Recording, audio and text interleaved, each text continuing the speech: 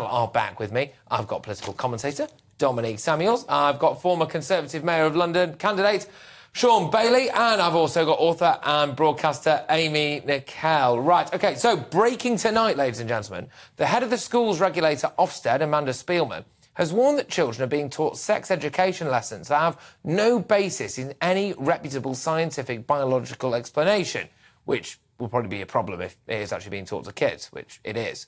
It comes after MPs and parents raised the alarm over lessons being taught on 100 genders and instructions on how to do oral and anal sex, and apparently even how to choke your partner safely. They're just kids. Anyway, a damning Telegraph investigation this weekend revealed some schools have been warping the minds of youngsters with exactly this. Rishi Sunak has now pledged to clamp down on the depravity.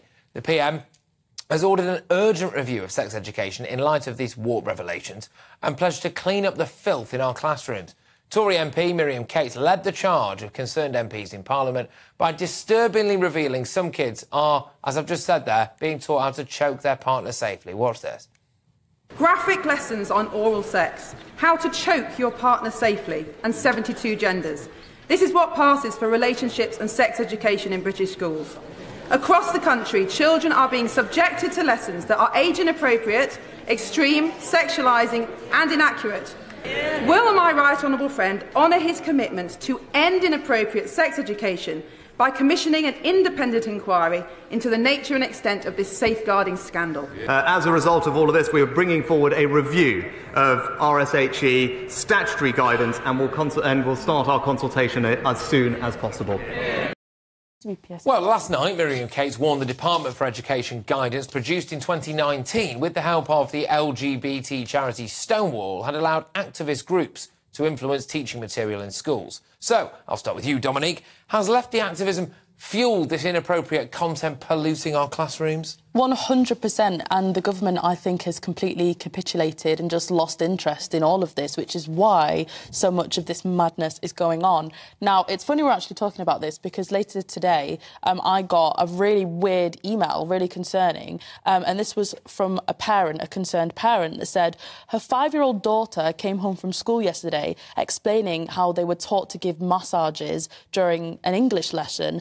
The pupil who's performing the massage must first say, "Can I touch you, please?" or "Please, can I touch you?" Now, this is a year 1 pupil, right. And these are some of the weird, concerning things that are actually going on in our schools, where I think teachers are really taking a really inappropriate place in terms of controlling these sorts of important conversations that really should be reserved for the parents. Yeah, so do you think in terms of that there, and I agree with you, that is really weird, but do you think what might have happened is something that's going on in a wider schools context, which is teachers think they're trying to do a good thing about consent and being inclusive and all of this, and the reality, Amy, is actually they just mess that up sometimes and it ends up being deeply inappropriate? Yeah, and we also don't know how that information was relayed to that parent and the perception of that parent and how they interpret it themselves. Well, so I think it probably was with the school, but the key part about all RSC education in the UK is that it has to be put on the portal, the parent's portal, so the parent can access it at any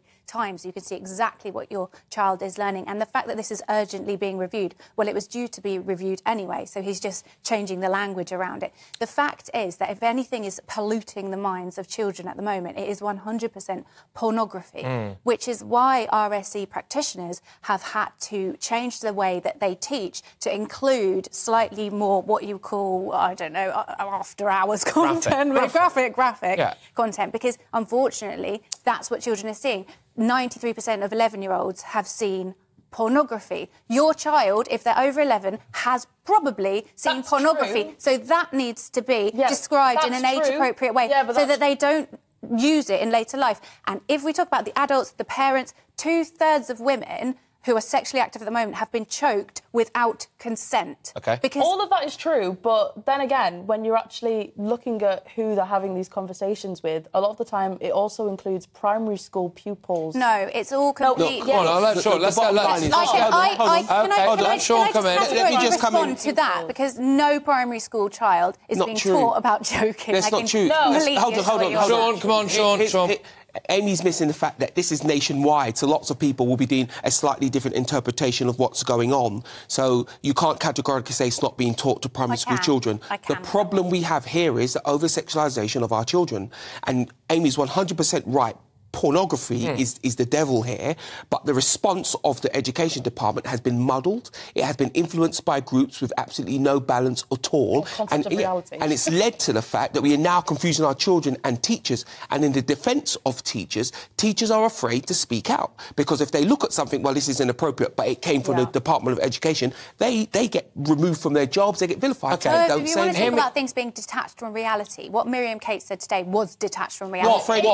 What was? Okay, so the 73 gender thing was based on an anecdote in a tabloid newspaper. The choking thing was based on a sex-positive blogger, which was never in the lesson. But parents the things that were accurate was, yes, 14 to 19-year-olds, they are taught about oral sex. They are taught about other forms of sex, because that's what they're having. Well, listen, it talks about 12-year-olds being asked how they feel about oral and anal sex. And this thing about genders, OK, you can't just say that's not true, because it was even a breaking story this week about an Isle of Man school having to suspend sex education. The school said it was untrue. It was a parent's interpretation of what their child was saying. The bottom line is... No, it didn't happen. Listen, both of you stop it. It's saying it didn't happen anyway. The bottom line is this. Suspend it, then? The bottom line is this. The advice is poor and mixed and muddled. And we are over-sexualising our children. If we really want to make our children safe, the first response will be to do something about the level of porn they're exposed to. OK, that would be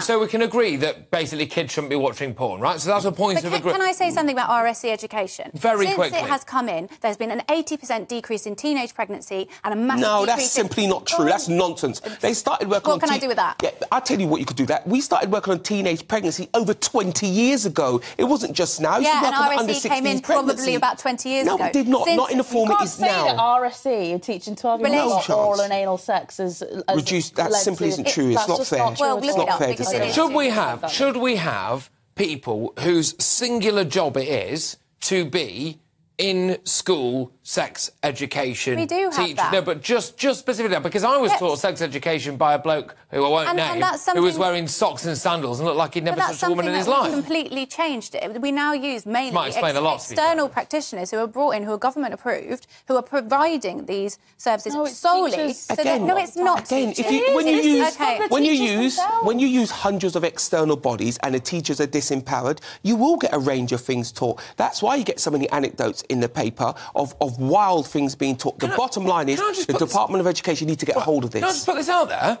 Why isn't this the job of parents? Exactly. I've just said to you, two-thirds of women are getting non-consensually choked. Parents don't even know what they're doing. Yeah, but the point is this, it's the ideological part. That's the point. Where teachers are emasculated is that all these ideologies are being taught and nobody can say anything. Yes, they put it on a school website, but you can't say no as a parent. And that's the problem. We've taken over the role of parents. With respect, when we look at how the younger generation coming through now is turning out, I think a lot of them are incredibly weird. Whatever we're doing in schools, I don't think is pornography. That's the results of mass consumption of pornography. And also, would you want to have a conversation with your mother about some of the subjects we've just discussed? Yes, but I don't think you necessarily need to go that far. You know, You should. Let's be clear. This idea that you can't speak to your parents about difficult things is nonsense. It's what people peddle in order to take over the ideology of things and then force things down our children's minds are not good for them. The reality is what I will say though, by Pornhub I just want to circle back where Amy is completely right.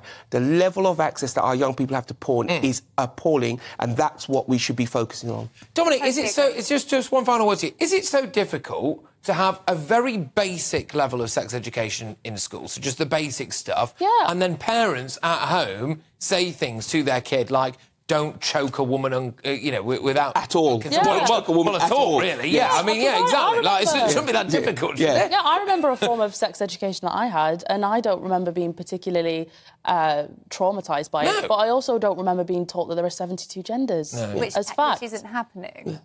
You can't say it's not happening because it is happening in some schools. It was alleged to happen in one school, and the school categorically said it didn't happen. There are multiple schools where it's happening, and you can see examples... Sean, let me finish. You can see see examples in it, in the homework and things like that, they're being brought home with children, being taught about extreme porn and stuff. It's happening. All right. They're watching extreme porn. All right, we're drawing a line under it. We're drawing a line under it, ladies and gentlemen. So, coming up, though, my superstar panel...